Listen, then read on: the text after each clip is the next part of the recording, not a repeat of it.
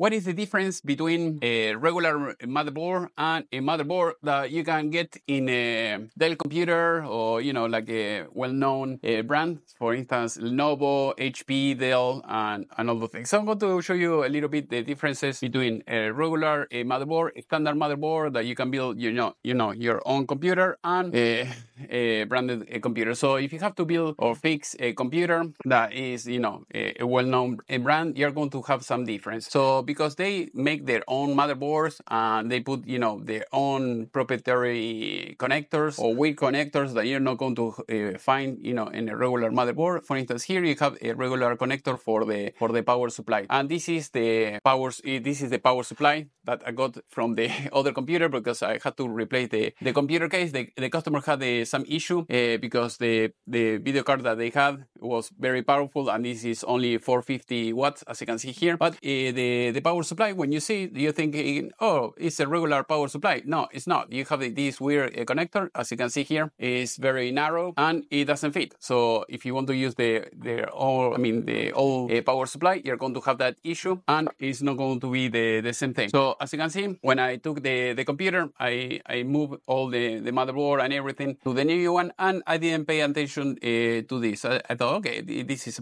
maybe another computer. When I started working on this, so I realized, you see here we have the regular connector for the 20 pins, for the motherboards, and if you can see, it's way wider than the other one that is, I think, is 14 pins. The little one that you see here. And that is why even if you plug it in, it's not going to work. And here you have more connectors of these. So I think, I don't know what are these for, because even with the other power supply that you have here, they didn't have the other connectors for here. They only had these connectors that you see here. And that's it. So here it works just fine. So I can plug it in and it works. And then you have the other one that goes on the other side. So if you have to fix like a regular computer, you have no problem. You can swap the motherboard, swap the video cards, you can swap power supplies, anything, and it will work. But if you're dealing, as you can see here, it says Lenovo motherboard, they might be different, or if it's HP, Dell, or anything like that, it might be different, and you're going to have this issue. So in this case, I recommend to the customer, say, okay,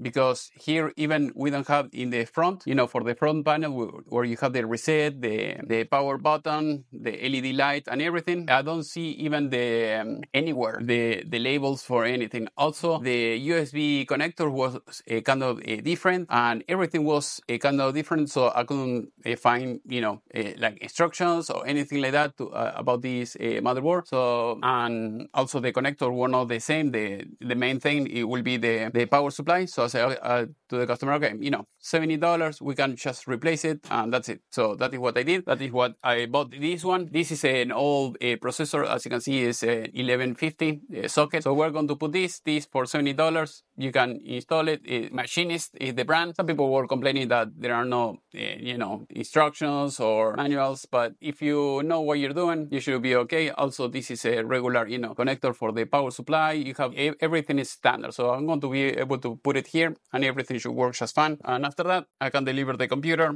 And if the customer, they want to do something else with the computer, you're going to have everything in writing here, and there should not be any issue. So for instance, the connectors for the USB here in this motherboard was different. The audio was different. Here, as you can see HD LED reset and everything. You can see it here. I can see it just fine. But in the other one, there is no instructions. There is nothing. And I'll show you a little bit closer so that way you can see. There you go. You have the front panel, the HD LED reset, power, and everything. The other one doesn't have anything, and that will be the main thing. So as usual, I am in US. If you need parts, electronics, just let me know. I can ship it to you.